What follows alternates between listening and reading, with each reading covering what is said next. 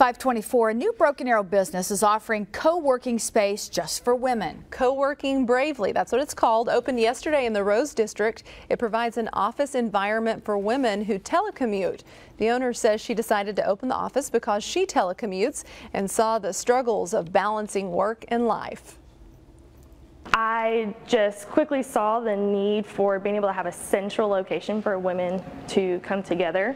We have specific needs when it comes to having to run businesses but also run our homes and families. The owner says Co-working Bravely offers a variety of membership options, and its space can be rented for events as well. It looks really nice too.